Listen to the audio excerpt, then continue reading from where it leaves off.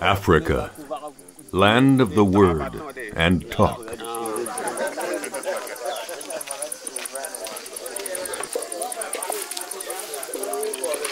Africa, land of ceremonies and festivities.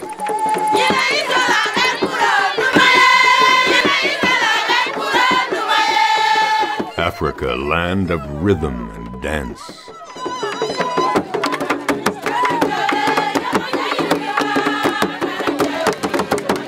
Africa, land of the living drum.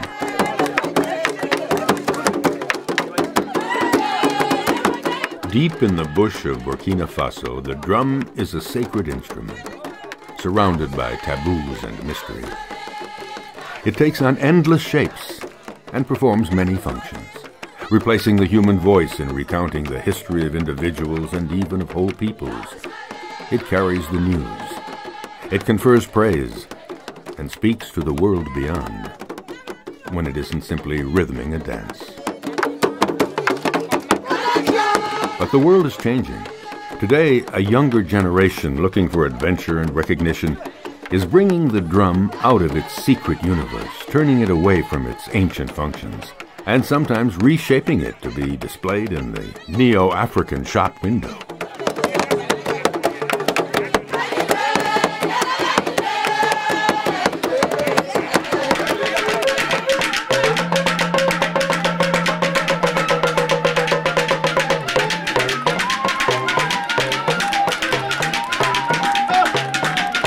Most African drums can speak, but depending on their morphology, they're more or less able to deliver a discourse. Unquestionably, the king of speaking drums is found in the shape of an hourglass. Its form and system of lacing let the drummer vary the tension of the skin, and thus the tone over a large range. Most sub-Saharan languages are tonal, that is, the same phoneme can have several meanings depending on height of the tone in which it is pronounced. So, the drum reproduces all or some of the tonal range of vowels and consonants.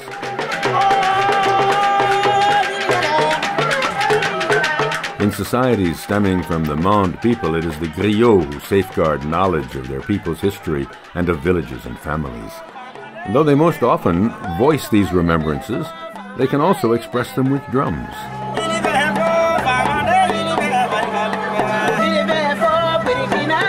Griots live by the gift of the word.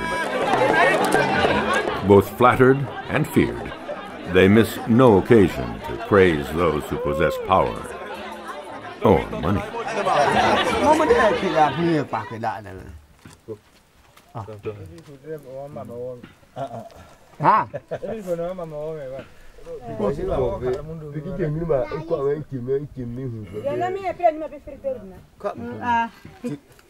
In societies that practice a spirit religion, drums are sometimes useful in communicating with spirit beings. This drummer is invoking the protector of the village community, to whom it has been decided an offering is to be made. What the drum is saying is secret. It's known only to the practitioners.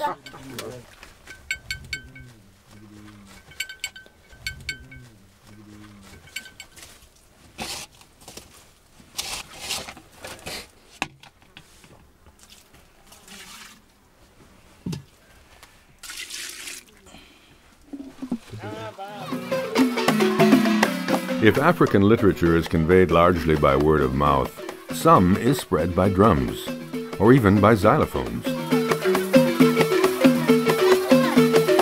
The uninitiated, even African, will hear only a rhythmic and melodic confusion. But those in the know will hear texts of most beautiful literature, one often interspersed with metaphors, making it difficult to understand.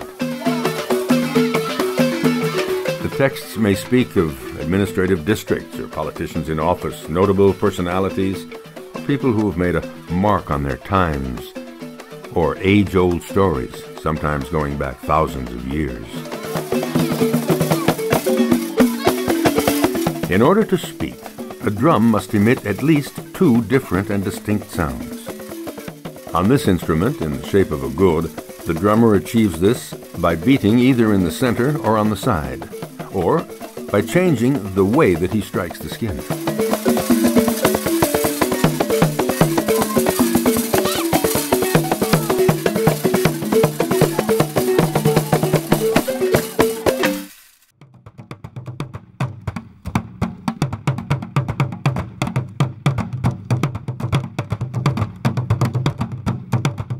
Certain drums or groups of drums are intended for precise rituals.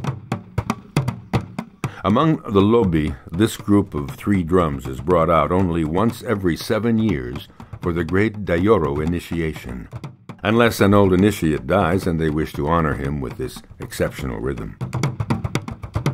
As soon as the initiation period is opened, the drummed knowledge of this rhythm and its practice is begun by all generations of men.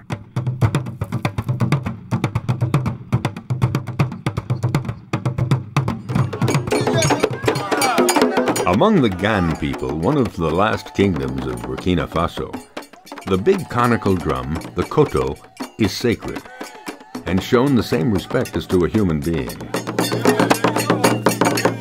Its making requires animal sacrifices, the land that is stripped for it, and the tree that is cut down. Once completed, it is given a drink of millet seed and water, as traditionally served to welcome strangers. Then it is given a name, respecting the same ritual as that performed for a newborn child. And finally, they seek to discover the spiritual entity that will protect it throughout its life. The spirit, in turn, also receives an offering. Before the drum is used, permission is requested from its spiritual protector through divination.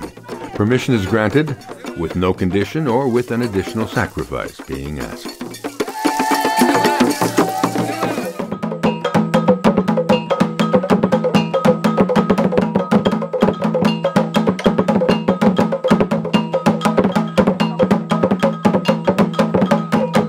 In the past, making the royal Gan drum required a ceremony of magic. An open end of the drum was exposed to smoke from a fire burning the throat of a lion, and wood from a tree that made an exceptional noise when felled. Then, once a year, it was offered a human sacrifice.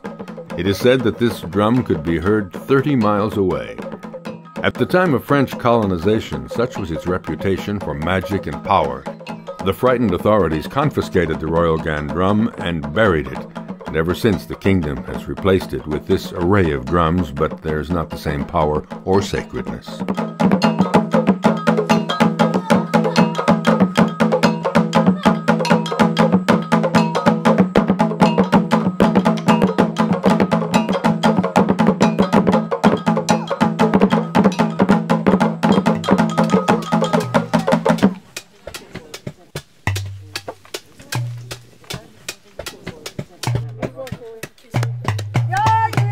In traditional societies, it is rare for women to be allowed to beat drums with stretched animal skins.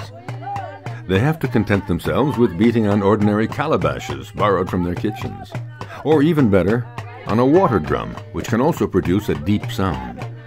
With this drum, they find encouragement in, for example, shelling shea nuts, a long and painful task. It's always better to do this work joyously and in groups.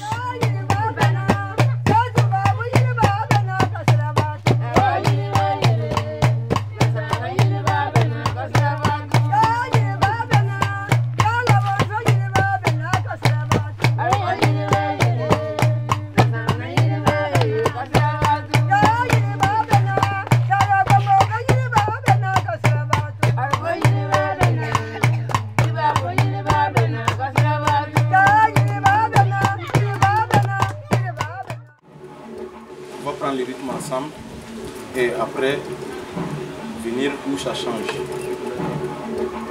C'est toi qui fais l'appel pour changer? Voilà, c'est le soliste qui fait l'appel pour changer. Tu vois? 3, 4.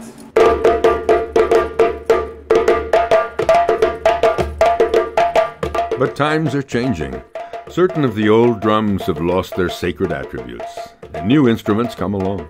There is notably the new king of drums, the djembe, that has conquered the youth of both Africa and the West.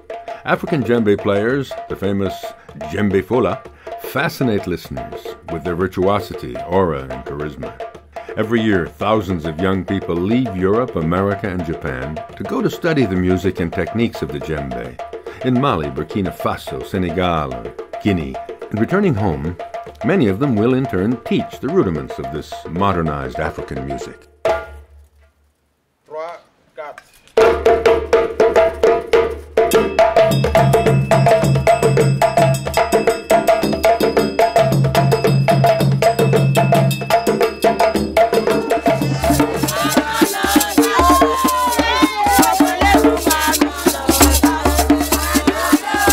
The djembe is played mainly in cities. Nevertheless, in rural Christian and Islamic communities, it is sometimes used as the drum accompanying spirit cults that had fallen into disuse when a religion of the book was imposed. Now the djembe is played at baptisms and weddings, or for the last flickering remnants of ancient rites, as here in this Muslim village.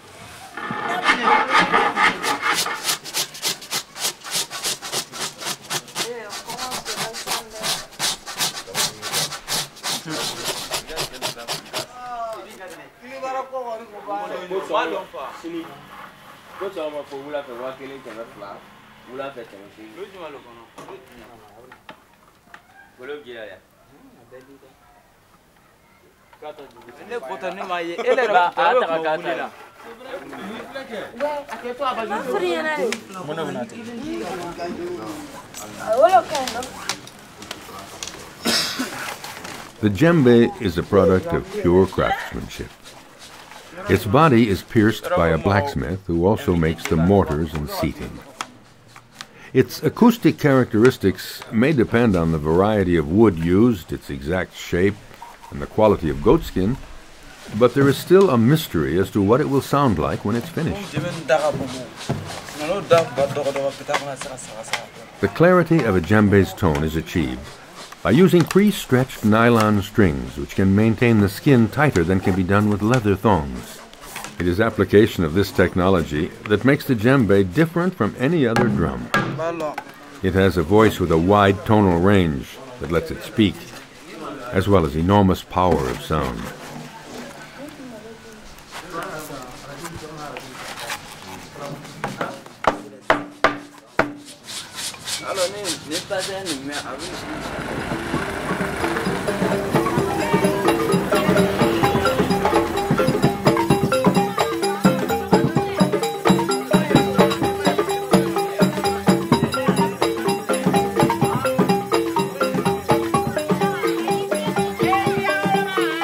At Bobo Dioulasso, Burkina Faso's second city, djembes are found everywhere.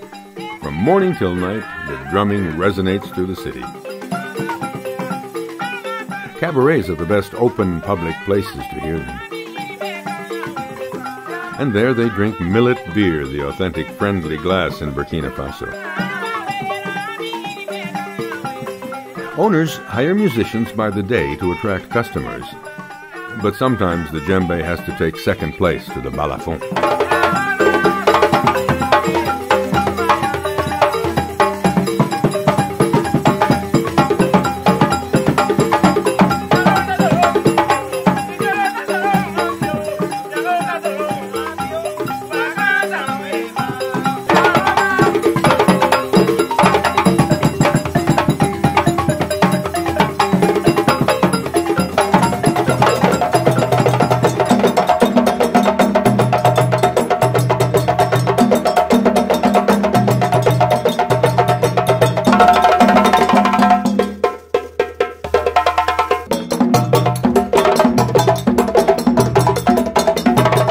what interests African youth goes far beyond playing the djembe as a part-time musician in a cabaret.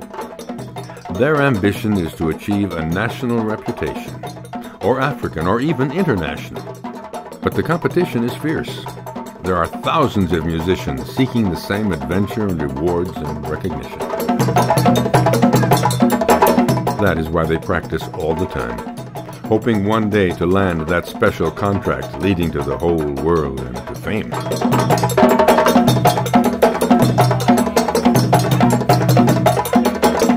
Over the past decades, only the griots were allowed to play music in MONDE society, but now that's no longer true. Others can hold such a position and have a career. Among musicians of the new generation, Tariru Djembe is probably one of the most brilliant percussionists in Burkina Faso. Still, nothing predisposed him to such a career. I learned the djembe by drumming on tin cans. Back then, there was only one good djembe player, Baba Kouyaté. Here in Bobo Dioulasso, he was number one.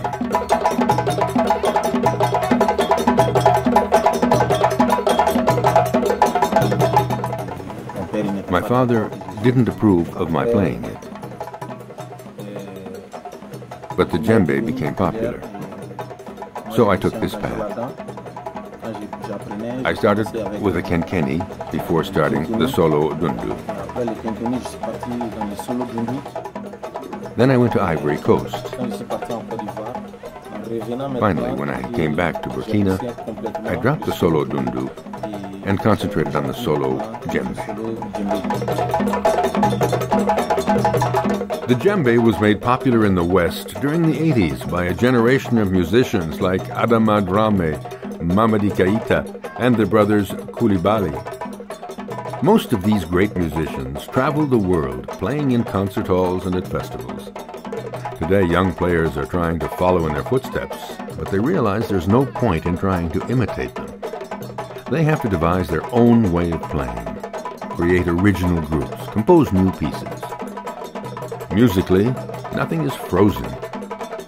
The variety of occasions to play goes hand in hand with different ways of interpreting basic rhythms, fitting the occasion, whether a festival, a concert, or a recording. Every group in every city and country is trying to stamp its own individuality by developing its own brand of music.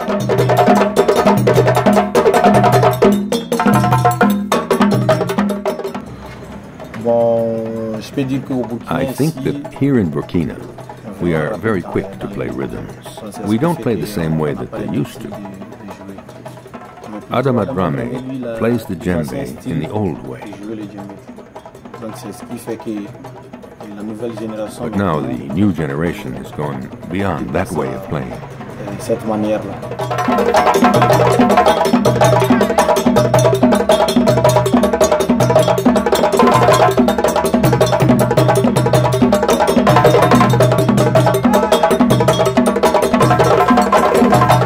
City musicians look to the countryside for their inspiration. The rural, traditional music, arranging rhythms and chants, adapting them to the actual young people for whom they are now playing.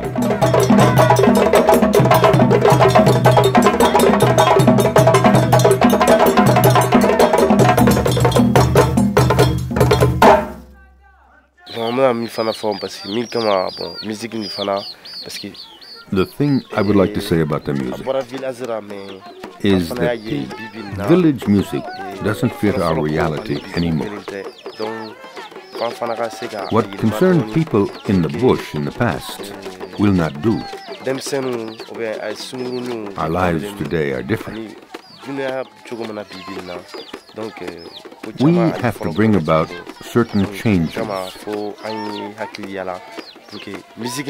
so that we reach the young ones that we were playing before.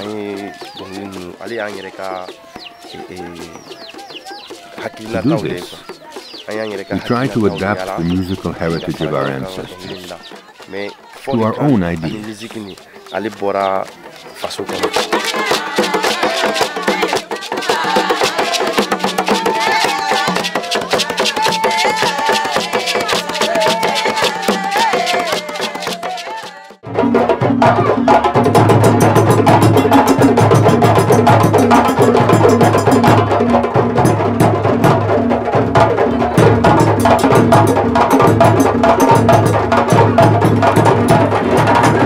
Musicians hold forth by performing at regular calendar festivals and baptisms and weddings.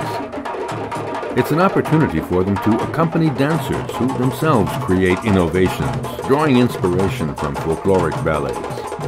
And some of these dancers are also members of traditional groups.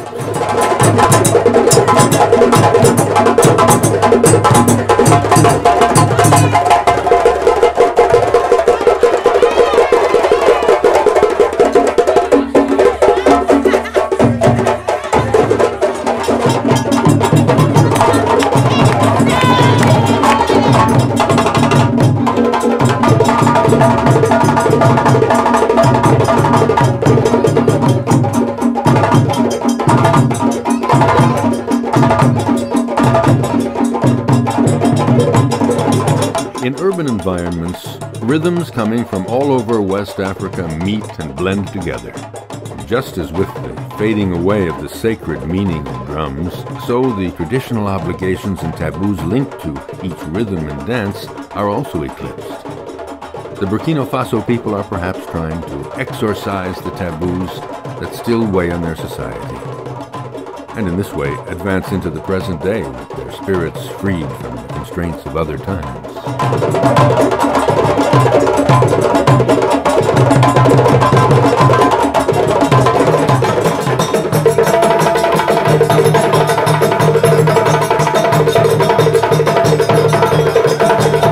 It is at locally organized concerts that the musicians can display their virtuosity.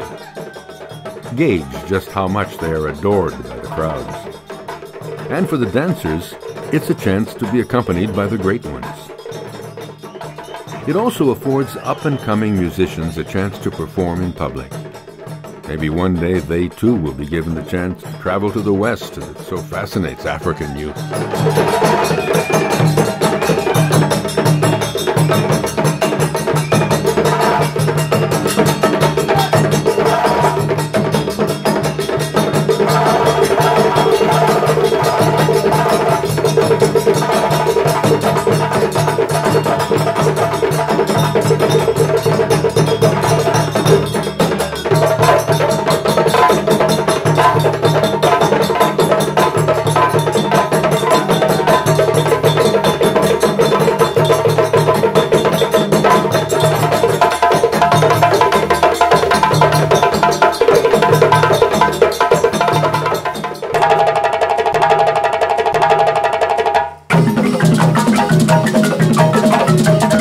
Some percussion groups integrate drums from a variety of Burkina Faso's ethnic backgrounds. Drums that lose their traditional function the instant they enter the city. But there they find a new identity that carries them to the four corners of the world, representing the spirit of this Africa that displays more than anywhere else the meeting of tradition and change.